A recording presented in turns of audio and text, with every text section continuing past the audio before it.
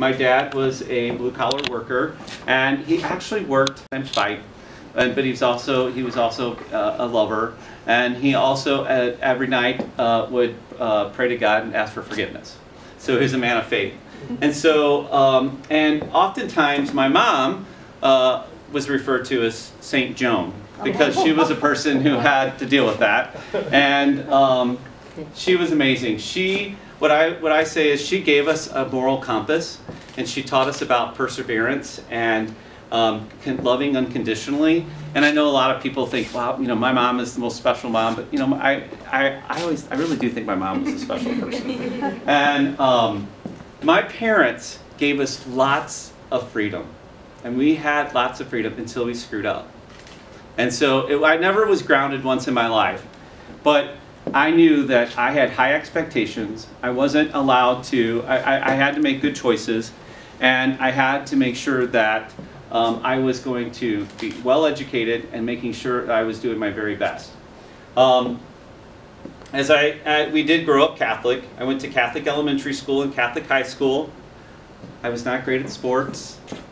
And actually I wasn't really the most motivated learner. I was someone who kind of, I was learning out of compliance.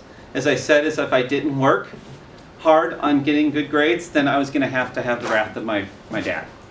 And so my 3 older siblings were college graduates, and they graduated way before I did, because we were the little guys growing up. And so one thing I could do really well was I was an artist. And a lot of people don't know this about me, but I love to draw. And I could do technical drawing and design. And so I thought my senior year that that's where I was going to go. I was going to be an architect. And I thought this is something that was going to be something that I could do. And the other thing that was really important was that I thought it might make money, because that was one of the things that my dad especially, really wanted us to do something that was going to make us more successful. So thought I was on my little trajectory, and when I was in high school, my senior year, we had to do service hours. And my service hours were working at an elementary school that was in the neighborhood. And I had to go there 2 days a week and work with the elementary age students. It was a 2nd grade and a 3rd grade. And it was in that experience where I had this kind of epiphany that I don't want to be an architect. I want to be in a classroom. I want to be a teacher. And it's that moment when you are thinking, wow, it's like, gosh, this is the best. I know what I'm doing. I know my path. And so I can remember just being very excited about sharing this and sharing this with my family, and having family members who are like, no, no, that's not, no. And I had even family members who said things like, you know, you'll never have any money. No one's going to want to be with you. That's a woman's job. And I can remember feeling so defeated, thinking that this thing that I was so excited about was now kind of not a reality.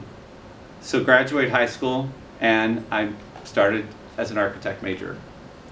I decided that I was going to start 2 years and go to UMSL to get some of those things, those prerequisites finished, and my ultimate goal was to go to KU and try to get into that program.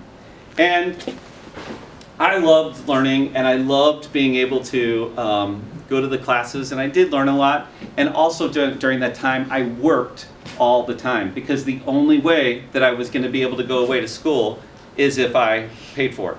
So I was spending a lot of time working, going to school, and I will tell you that after 1 year, I was just really not motivated. And so my first piece of advice, or first piece of wisdom to you is this: taking risks leads you to new paths and allows you to realize aspects of yourself that you did not know.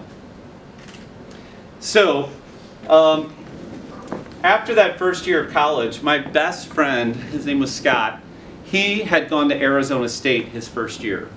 And he came back from college, and he decided not to go back.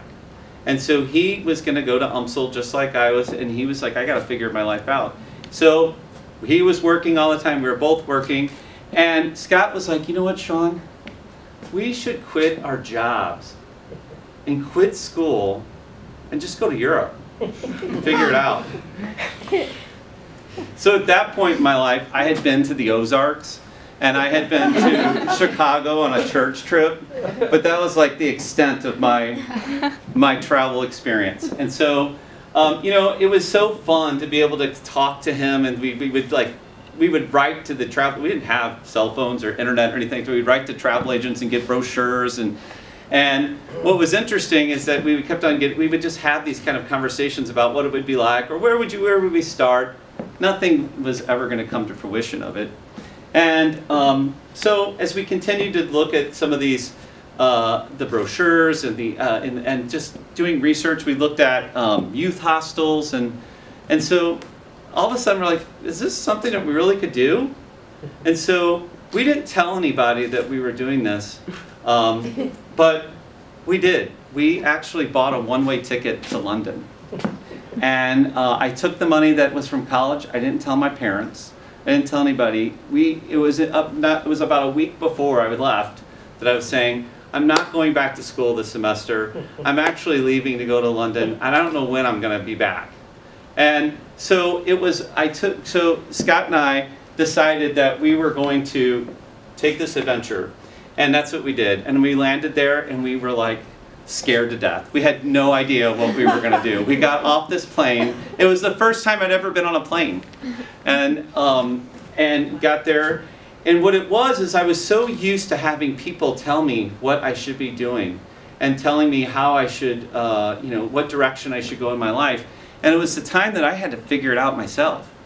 You know, we didn't know one person there. We didn't know what we were doing. And so we just figured it out. And so we were able, and there's no cell phones or anybody that you have to call, no MapQuest. And so we had our little book, and we figured it out. And so we traveled 3 months and just went to 14 different countries throughout Europe, and just went around and met new people, had great connections with the culture, and was able to experience things that I've only seen in books. And it was this most life-changing experience. It gave me a true sense of efficacy because I had to figure things out and make it feel like I was capable of doing this. But I was going to just share one moment that happened during that trip, is that we decided we were going to go to Greece, and while we were there, we thought, oh, here's the other thing that we did that I didn't share with you, is that this is how naive we were. We took all of our money and we just carried cash in our pockets. And that's how we did it. We didn't have ATM cards, and that's how we had fanny bags, actually, which we were real stylish. But when we went to Greece, we thought, well, if we had sleeping bags, we wouldn't have to pay for a youth hostel that night, so we could just sleep on the beach. And so we invested in sleeping bags while we were there, and we thought we would be able to sleep on the beach, and then we wouldn't have to pay for a place to stay. And I was just thinking to myself, gosh, you know, first of all, my parents would kill me if they knew that I was doing this, but it's okay. And there was one night I was just laying there, hear the ocean, and I was thinking, I'm in Greece, in the middle of nowhere, on a beach, just enjoying my life. And what I did was, it was at that moment where I was thinking, I can go back and do anything I want. I got to this point, and I can go back and do whatever I want. And so at that moment, it was kind of towards the middle of our trip, it was kind of this reassurance that I can go back, and I didn't have to worry about what people were thinking. I didn't want somebody else to define what my life was going to be back. I was going to go back, and I was going to be a teacher.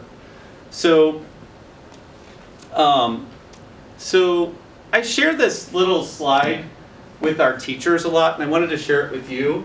And it's this kind of circle of the different zones that are in your life. And a lot of times we want to be in our comfort zone, and sometimes we want to step out of our comfort zone. And what I've learned is that when we are in this zone of kind of this risk zone, and not so far, not in the danger zone where we're totally out of control, but really taking those kind of calculated risks, that's where you learn. And so I felt like I was in that risk zone. I mean, the sleeping on the sleeping bag on the beach is a little bit of the danger zone, but that's where I was. And it was interesting. There's Scott. Grew my hair long during that time, and we got back, and I enrolled in school, and Scott decided to join the Marines, and he actually got married soon after that. And so it's funny. It's just last year went to his oldest daughter's wedding, and so it was. We're still dear friends, but we had this experience, and I really appreciate that he was one integral person in my life that caused me to take risk.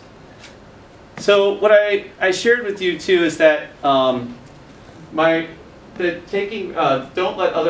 from others, but don't let others choose your path or define who you should be in your life. I learned from my family and I learned from my friends, but I wasn't going to let them be the ones that are going to define who I was going to be and what I was going to do in life. So I went back to UMSL, and I loved every moment of my program. I loved what I was studying. I loved being in classrooms. I absolutely loved the experience that I had working with students. At that time too, I got a job at the Missouri Botanical Garden in their education department. So I was working in all the St. Louis City public schools and high schools, and just I had this amazing experience. It's like you knew what you were doing was right. And then I had an opportunity to take a position at Webster Groves, and I had my own classroom, and that was Della. And so what I learned in being a teacher is that it's really important that we want our kids to know the curriculum and know the content, but more than anything, I wanted them just to be good people. And one of the lessons that I learned during that time was I had a principal, and I've shared this with the staff as well, who was so amazing in terms of his leadership and pushing people to think and to grow. And I remember having some struggles with some students in class. And what I was doing was I went to him and I was telling him, you know what, I thought I was being a good teacher, and I was like, we need to get some additional help for the kids. Like, they need some help. And what he said to me was like, you are the help. And so what it was is it was a moment that changed my teaching career, because from that moment I had a little poster in my classroom that said, I am the help. And it reminded me that I always had to be the first person who was going to be responsible for the students in my classroom, and I was going to be the one that's going to be helping with their trajectory. So, so during that time, when I had this, and I went back to my dad. I told you my dad had, he worked 7 days a week. He was really excited that when I came back, he eventually was very excited about the path I was taking. And I also learned something really important during that time from him. It's so important to live in the present and appreciate the now and the people around you. And I share that with you is because he worked until he was retired. It's just a picture of him retiring, his retirement party. And his whole life, he talked about, I'm going to do this when I retire. I'm going to do that when I retire. I can't wait till I can retire to do this. And he had his whole little list of what he was going to do. And soon after he retired, he found out he had cancer. So it was like he wasn't, and I think he had some good times in his life, but he also, he kind of always waited until later. And what I learned from him is that, you can't wait till later because you don't know how much time you have sometimes. And so what I thought, during that time, during my first year, he actually passed away during that time. And he never got to see my classroom because he was too sick to come in.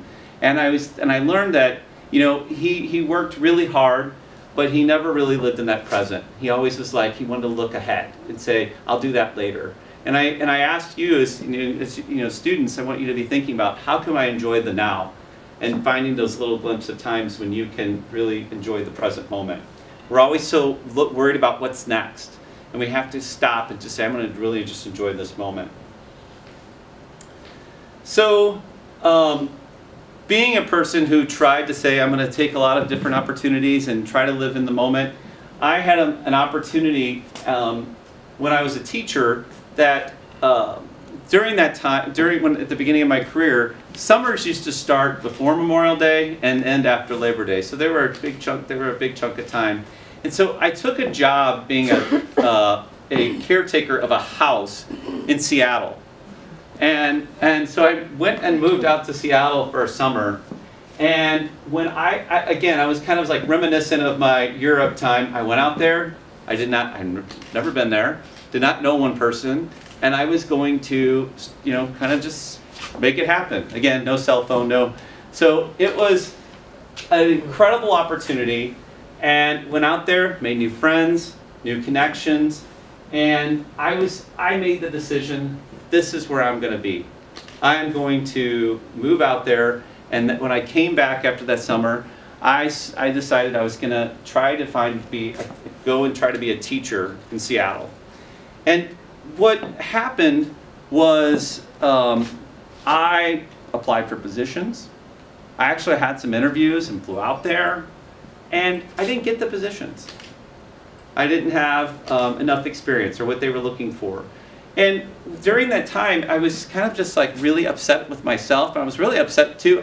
Kind of upset with them, thinking, well, why don't you see the greatness about me? And I was kind of being a little self-centered. But what it did was it caused me to say, you know what, I need to embrace that failure. And I think about, what can I do to improve? What can I do to market myself? And instead of just saying, oh, I need to, they don't know what they're talking about, I thought maybe I need to look at myself and say, how do I grow and become more marketable? Out in Seattle. But I share that story with you is because I think sometimes in your life you think, this is what my heart is set on, this is what I want to do, and it doesn't work out.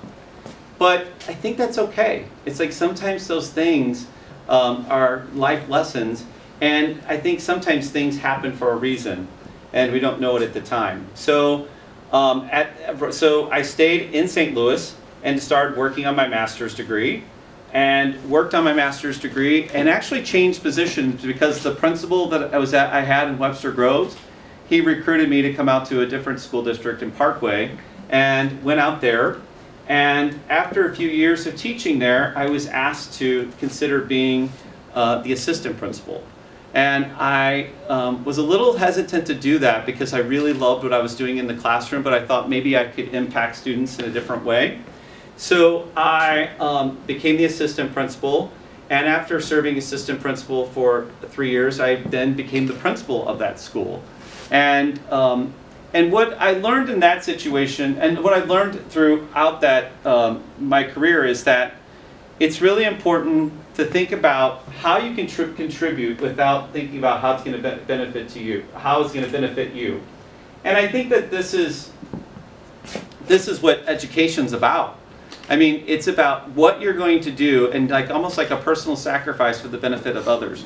And so one of the things that I think about is that in your life, think about how you can have positive impact on someone else and really invest in helping them become a better person.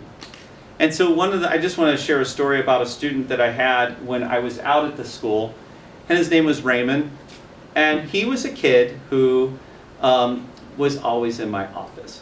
He was always in my office. He was sent there consistently. And he was in 3rd grade. And I was bound and determined to make sure that he had an experience that was going to change the trajectory of his life. So when he was in 4th grade, I did a lot of work with his 4th grade teacher, and was able to get him kind of seeing not the deficit model of what's wrong with him. It's like, what is something that what are his strengths? And one of the things I also did was I kind of personally adopted Raymond. Like, I spent Saturday mornings picking him up and like taking him to museums. I would pick him up and say, okay, let's go do this, or I'll go have you come play with my nephews, or have you do this. And it kind of was like I had to make sure that I was investing in him so that way I could change his trajectory. What was interesting is that Raymond, you could see almost, and he had an amazing teacher too, and you could see his progression change because you invested in him. And you also, I thought about how we can build on his strengths. And so what happened with Raymond is that by the time he got to 5th grade, other people perceived him differently as well. And you could see that he had kind of a sense of self. And one of the things that happened in 5th grade was by the end of 5th grade, we had our 5th grade graduation. And Raymond, who was always the kid who was in the office and had issues, he was this kid who, they actually voted him to give the speech at the 5th grade graduation. And I'm not saying that I'm the only one responsible for that, but I was purposeful in trying to change his trajectory. And I think about what you can do personally to do that for others. And so what was interesting about that day is that he got selected, and he came to me like a week before, and he's like, I have nothing to wear. And so I remember having to take him to Old Navy and getting him clothes for that. And he got up to go do the speech, and he stood up and he just started crying in front of everyone. And it was like he saw this moment and his vulnerability. And what it was is like, but all the kids saw that too. And he's like, no, I know I need to move on. I need to do this. And he got up and said his speech. And it was like that moment that I thought, this investment in him is changing him for the rest of his life. And it was fun to track him as he went through college, when he went through high school. And I kind of lost track after college, but I just think that, sometimes we're so in tune with looking at what's going to benefit us. And I think about ways that you can invest in others and make a change that is going to impact others in a positive way. So I just shared that little story about Raymond. The last thing that I wanted just to talk to you a little bit about is having integrity. And if you were a student at Captain Elementary, you probably heard me talk about integrity means that you do what's right even when no one's watching you. And so I don't think that, I think that as adults, we need to take our own advice on that and listen to that as well. And so one of the most important, one of the people that I think had the most integrity was my mom. And I just can't tell you how incredible she was in terms of being a constant in terms of support for our family. She was always the person who always provided that encouragement that you needed. She was always the first person I called when something exciting was happening in life. And what was interesting is that when in her early 70s, she was diagnosed with Alzheimer's, like a severe form of dementia, and so it was really upsetting to have this person who was that I relied on in terms of the encouragement or being a model of integrity, and always being a person who took the next step even when it was difficult, was seeing her fade away. And so she actually passed away last September, and who's the person that I know has the most wisdom, and maybe I can steal some stuff from them. And so, but it was my mom. And when I had to give her eulogy, I was thinking about how do I give a eulogy that's going to be a lesson for the people who are in the audience. And so I thought I want to share the things that were about her that I wanted other people to walk out of the church and feel like they can do something different. So what I want to share with you is that all these are things that I learned from her that I feel like I take on now as a person, and I'm wiser because of her. And I wanted to share those with you. So that's her. So be purposeful and think of others first. Face challenges, but don't let, and you need to think about how you can overcome them, but don't let them define you. So the Seattle thing, I didn't say that I was a complete failure. I was going to say, okay, what do I just need to do differently? Practice random acts of kindness. Do something for someone else without thinking how you're going to get it in return. One of the things that I think that she did was she was present. So when you're interacting with people, don't think about what you're going to say next. Think about what questions am I going to ask to get to learn more about them as a person. And then always work to be the most positive person you know. And sometimes you have to fake that. and it's okay to be upset sometimes. But I think that what I have found in my life is that even when I'm down about something, by really focusing, you know what, I'm going to be really positive about this situation or find the goodness out of this situation, it really turns my attitude around. So I share these